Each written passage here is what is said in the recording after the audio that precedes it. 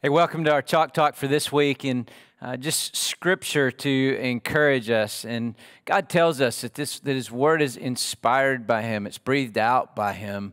It corrects, it teaches, it trains us, it reproves us, and all so that we can be all the more adequate in Him. So I hope you're encouraged. In Luke 23, verse 34, Jesus is on the cross, and this is one of the things that He said on the cross.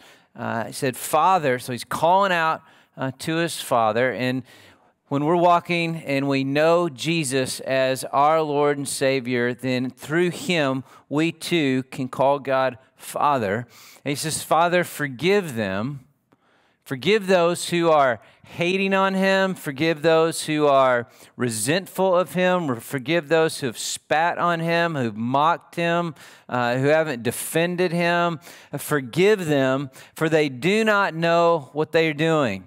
They don't know what they're doing. When we think about loving people well and loving those who are hateful towards us or loving those who persecute us, Jesus tells us to pray for them and to love them.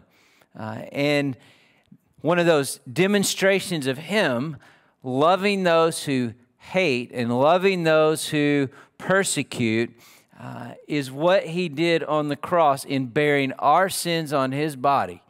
And while people were openly mocking Him, He's crying out to His Father to forgive them and to release them of what they're doing to Him. It's an incredible demonstration of love. And with Christ in us, we're able to love those who are our enemies, those who persecute us.